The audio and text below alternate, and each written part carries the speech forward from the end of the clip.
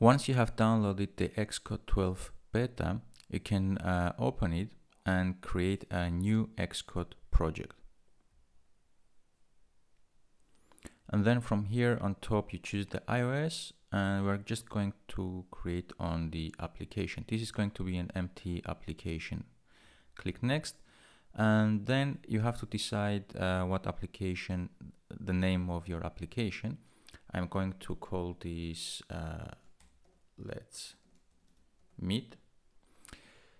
And then we have some theme here. This is going to be your Apple developer account, and the organization identifier, usually this is reverse DNS of your website. Then interface, I'm going to, there's two options, Swift UI or storyboard. I'm going to choose the storyboard.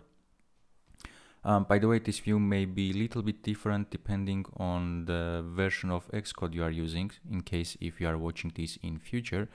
But these are the main things we need to choose.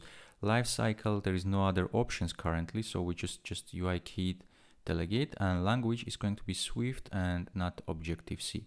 I'm not using core data, and I'm not going to include the tests.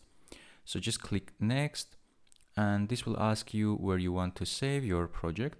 I'm going to save mine on my desktop, so it's easier for me to locate it.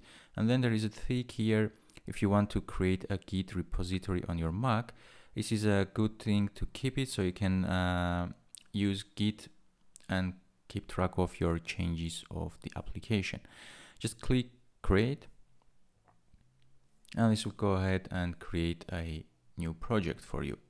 Let's just go through some of the aspects here and see what we have here. On the top, by default, it selected the application name, and you can see the part here under the general, you have the application name.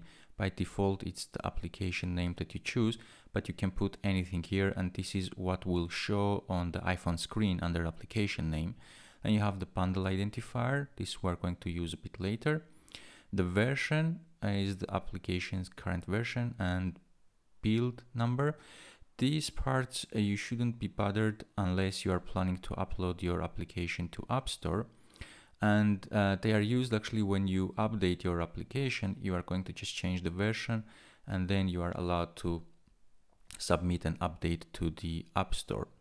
And then we have the deployment target, which is iOS14. That currently is the latest version that I have on this beta version. And then you can target iPhone or iPad. I'm going to deselect the iPad because we're not going to do that. And also it shows which is your main storyboard. It's the file here. The rest we're not going to touch, and these are the orientations the application is going to support. So it's portrait, landscape, left or right. We're not supporting upside down. This is by default. Status bar, you can choose dark or light. So it's up to you what you want. Just keep it, and it's going to be the system default. And here it's asked where the source of app icons is going to be. And this is under assets, app icons. Here you just drag and drop your application icons. Then we have this app delegate file, which is created for us. Some simple boilerplate code there. And this is something new that started from Xcode 11. This scene delegate, which contains some of the things that used to be in Apple app delegate file. And then we have a dummy UI view. And if you go to storyboard, it's just an empty white view here. And in the new Xcode, you have this nice map here. Currently, we have only one view, but once you have more views, this small map is quite helpful to navigate it through. And you can close these panels here, left and right. We used to have these buttons all in one place, but in Xcode 12, they are separated and each one is on a different side. Once you click on the left panel to hide this, you can just bring over your mouse and you can actually open it by clicking on the side panel here. What I'm going to do is go to Xcode preferences, and here we have this let's find where the navigation is. and you can make it bigger or smaller. Okay, it's under the general.